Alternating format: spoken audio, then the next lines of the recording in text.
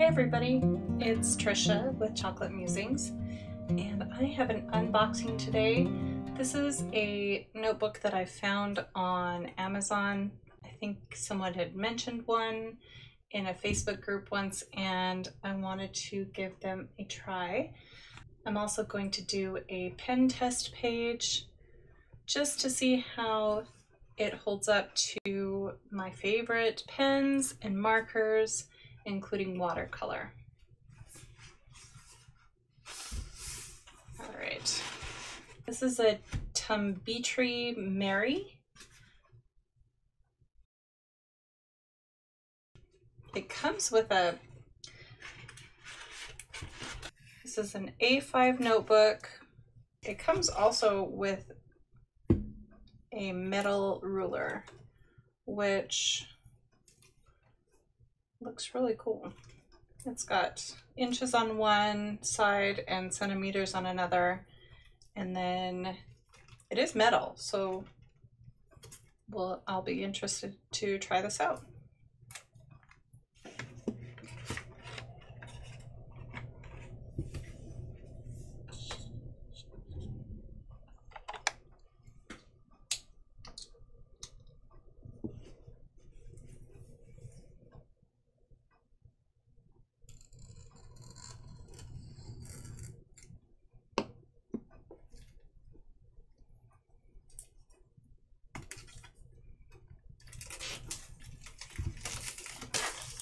It's really thick, actually.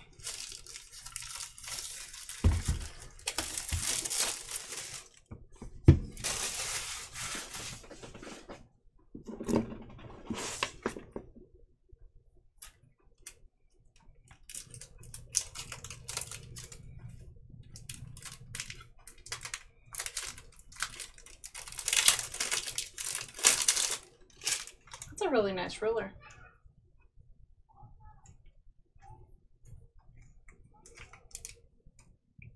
Pretty thick. It's flexible, but it's really nice.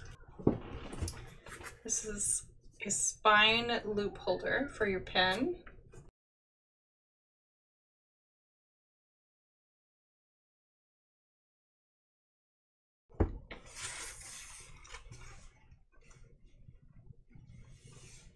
It has 3 bookmarks. The dots are very thin. I don't know if I can get it to focus. The dots are very small. They are kind of dark, but as you can see, the corner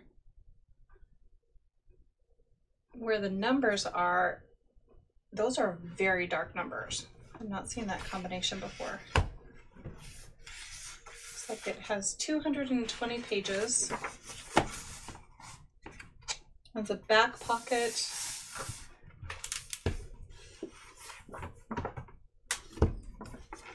Oh, this is a pocket for the ruler as well.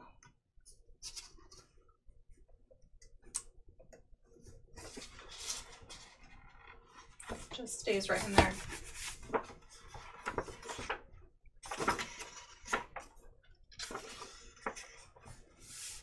Lined index pages. It's got 1, 2, 3, 4 of them, and then 220 dotted pages. The pages are very bright white. They're not at all yellow. By the way, this is very smooth. I hope that it holds up to watercolor, because this might be a really fun book to start ordering for my bullet journals.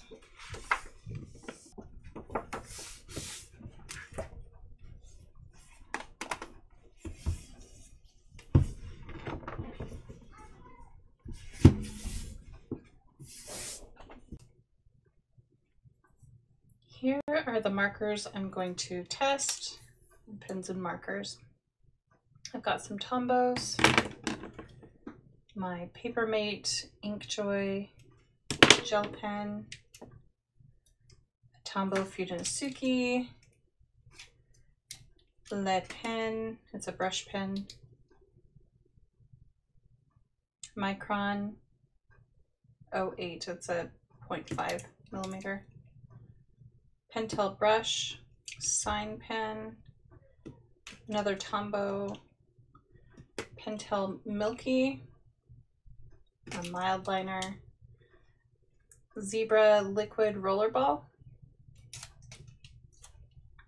Zebra, this is a brush pen.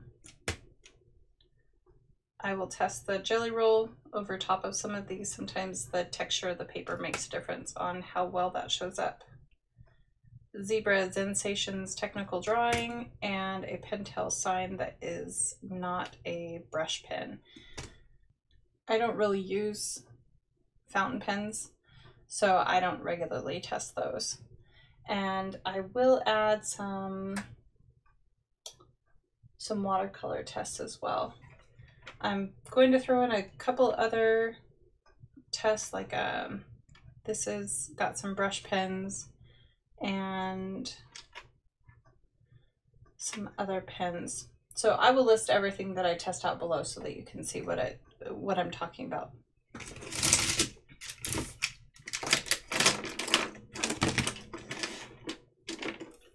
I'm always very heavy-handed when I do my pen test pages. I feel like it sets a benchmark of what I can and cannot do in a notebook.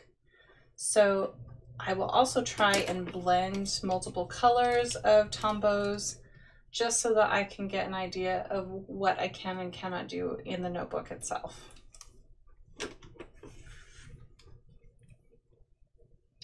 And I will also blend using a water pen.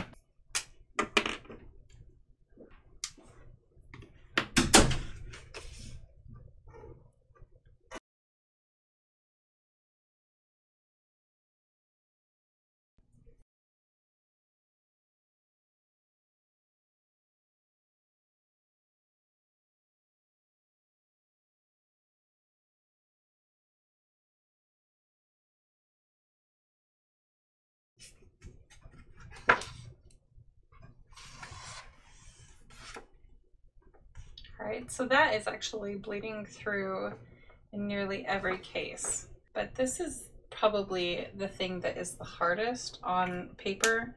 Coloring over it with very dark, thick markers, and then blending and putting water through it. So usually that's a pretty good benchmark. I've only ever had a couple that can withstand even this.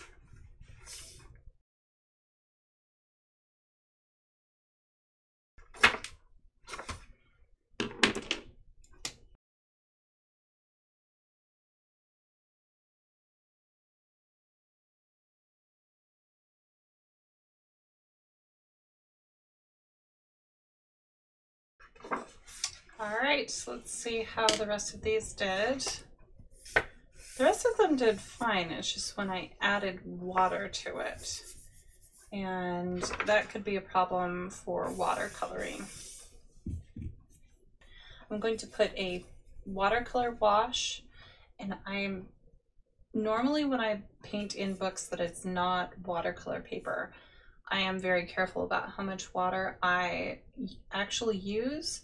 But when I'm doing a pen test page, I don't really limit it. So we will see how much it actually stands up to.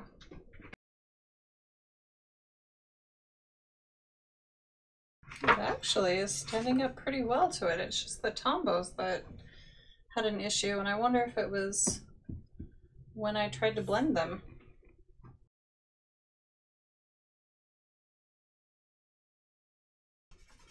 All right, so I just added water, just straight up water squeezed out of the water pen. And I can see that it is starting to seep through. So that's to be expected. Most paper can't hold up to just straight up water. but it is blending really well. And if I'm careful about how much water I add, if I add the paint first, you can see where I added just the water itself, it'll seep through. But where I added the paint, and it was pretty wet, that's doing pretty well.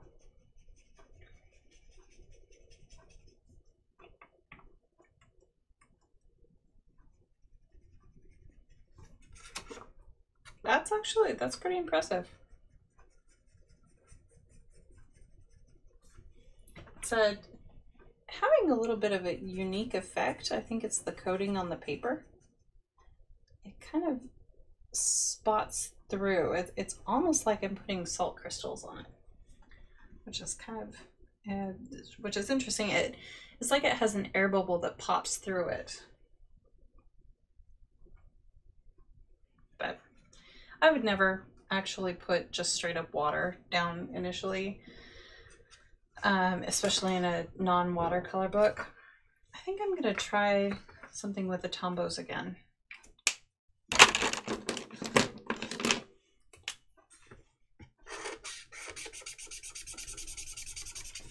I just want to see if the marker itself goes through. And no, it does not. So if you use a Tombow and don't try and blend, then this paper will be great. This is actually a pretty great notebook. If you've tried this notebook and use fountain pens, please let me know in the comments how this notebook has upheld to your fountain pens. Like I said, I don't use them, and so I don't test them very often. But this gives me a great benchmark of how much it can actually stand, and I am going to use this for my next journal. I'm excited about it. I'd love to hear about your comments. I'd love to know what other notebooks you would like me to try, and leave me a comment below. Make sure to hit follow and look for me in other Plan With Me videos and other notebook tests. Thanks everybody. Have a good one.